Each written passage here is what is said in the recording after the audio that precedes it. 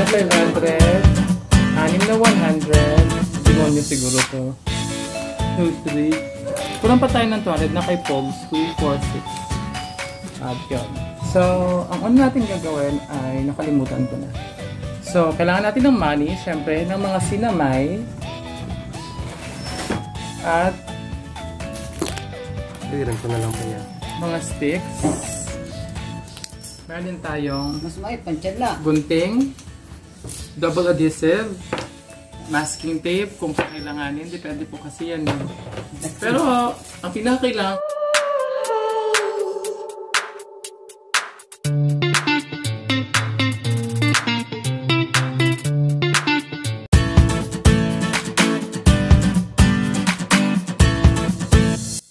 So, that was the design we made during Christmas. At ngayon, lagyan natin ng twist ang ating money bouquet. Now, this is the very essence why I keep some scratches like cartoons. Cartoons or carton? Cartoons? In English yata. Basta ganun yon. Nagtatago ako ng mga ganyan, mga pa-ribbon and everything because I can just use them sa mga paggawa ng mga ganitong bagay. Dapat kabahoy siya. Yung pala sobrang carton. Ito ang essence na nagtatago ng mga scratch. Kasi nagagamit mo ito sa buhay-buhay. At flower. Diba? So, ano natin gagawin ay nakalimutan ko na sa totoo lang.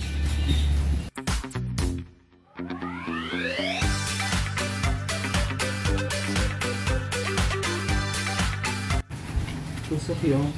Kailangan natin ng matinding hawakan. Mami Pinti kasi, yung mga daddy.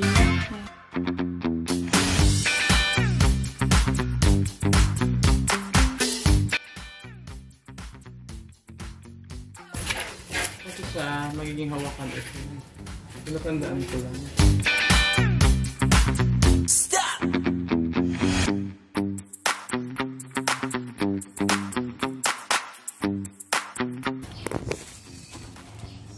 Nalimot na gana ako. Paano na yun ni sister? Ini siya.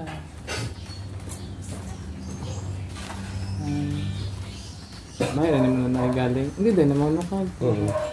Ganyan muna. O sige, ikaw puro ka ganyan. Ako ka ayos. Diba ganyan? Tapos na ganito yun ako.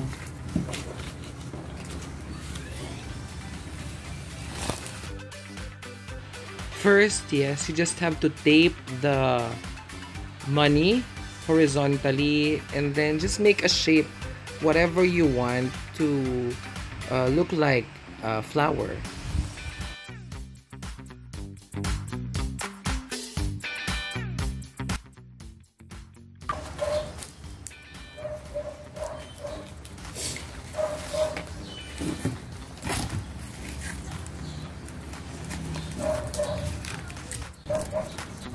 Next is, of course, you place them in the bouquet already in a way that it would not be allowing space so that it would look flowery or garden-like. Huh? Ano yun?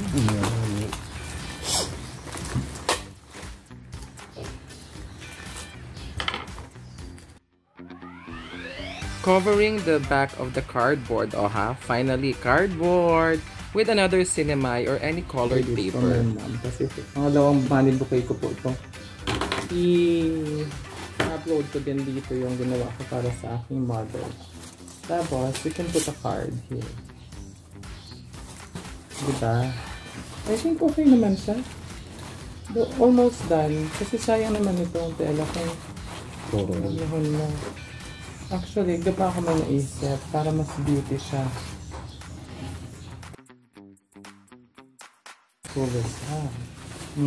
Happy na yan siya. Yes.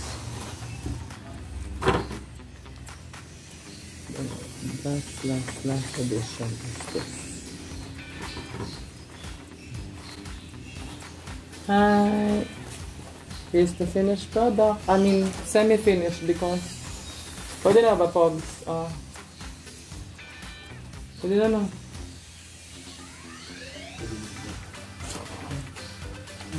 Yay! Yan ang essence ng mga kalat ko, kaya may mga ganyan ako. Alright. Pwede na ka. Tayo kaya. Yeah. Isn't it easy? Huwag nating pahirapan ang ating mga buhay.